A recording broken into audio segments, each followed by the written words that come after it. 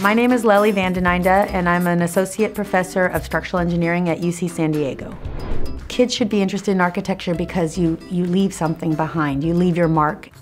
My colleague is a bridge engineer, and we drive over his bridges all the time, and it's that pride of, I was part of this, of producing something that is going to last in our environment for a long time.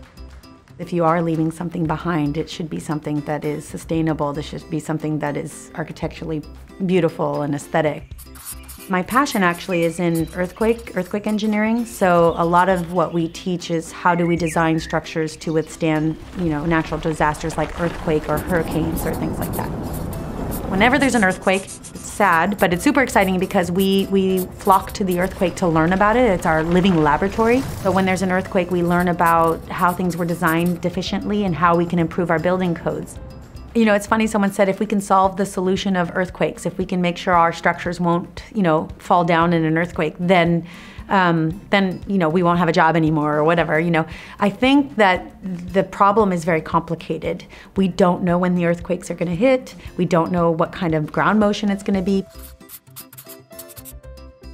Let's see you build a building that can reach as high as possible in the sky and can be resistant to earthquakes and hurricanes and other natural disasters.